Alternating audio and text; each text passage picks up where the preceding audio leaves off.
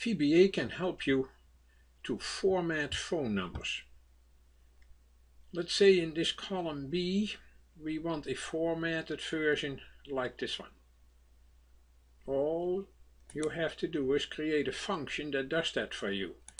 This is the simple function that does that. How did we get it? I will show you.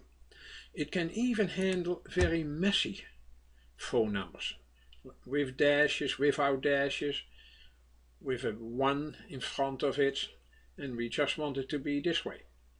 And then finally I will show you how to do that with another VBA code that does that in one run for column B. Let's see how we get started on it. We go to Visual Basic with Alt F11 and we are going to start a new module. If you don't have one yet, insert a module, and in that module 1 we are going to declare a function. I called it phone format. It has one argument, the phone number, as a string, and it's going to return a string. Declare a few variables, one of the integer types, 3 of the string type, and another one of the integer type. Then I set that strunk variable to what the phone number is.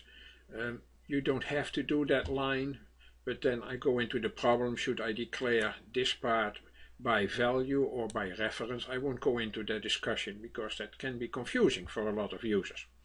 So I just make sure that strunk is going to be worked on, and it takes that phone number from the argument in the function. Then we are going to find out how many numbers does the number have. So let's get rid of the dashes and the parentheses and stuff like that. So we loop through the whole formula strunk. So you run from 1 to the length of strunk. If it has 10 numbers, then it will run from 1 to 10, and it's going to check for every character if it's numeric or not.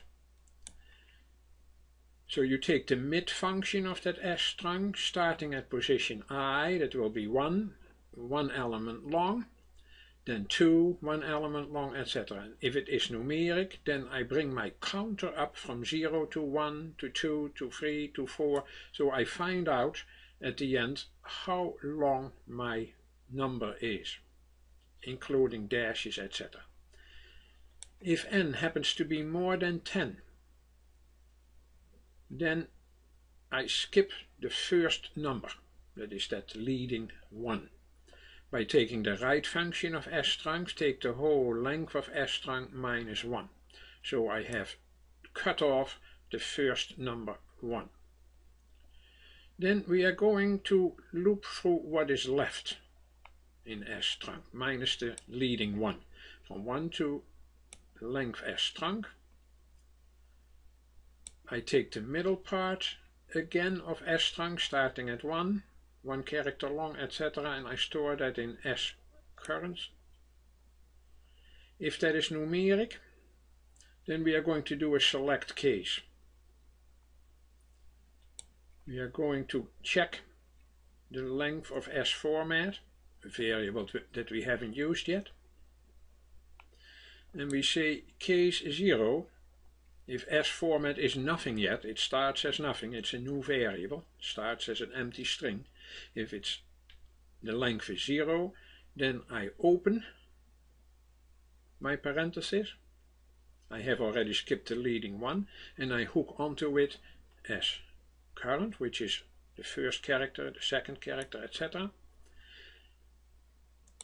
Case 3, I would do a closing parenthesis with a dash. Case 8, I would do another dash. And in all the other cases I just hook on that current, which is the first character, the second character, the second, the fourth, the fifth, the sixth, etc. Then we close the select statement, we close the if statement. I do that only if it's numeric, and we close the loop.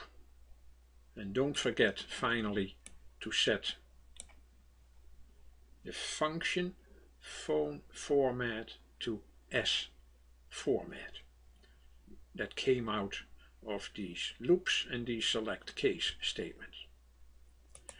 The function should work fine. I'm going to show you that now.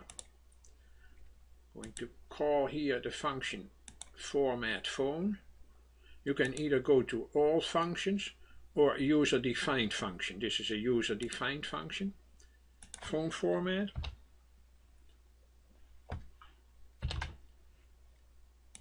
And there is phone format. I call it and I say I want number B3 to be formatted, and there it is. And I copy that formula down like I did with the first one. It does even do very complicated cases. Here is phone format again. And I copy that downwards. And it will even eliminate the leading ones in case 6 and 7. And it does a perfect job. So now we are going to do that automatically. Instead of creating that function all the time, we are going to say if you are on a phone number and we want the next column to be filled. Let's go to Visual Basic again.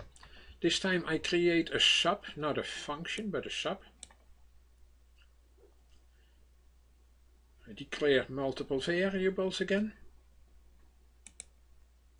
I find out in which row we are, and we store that number in R, so in whatever cell the user is. Then in which column they are, we store that in C. Then we find out how many rows do we have in the entire table, that is the active cell's current region. Count the numbers of rows, started in I last. Then we insert an entire column to the right of the active cell offset by 0 rows in the same row, but one column to the right. Insert an entire column. And then we put a formula in range starting in cells 2, row 2, that means I have a header row with labels.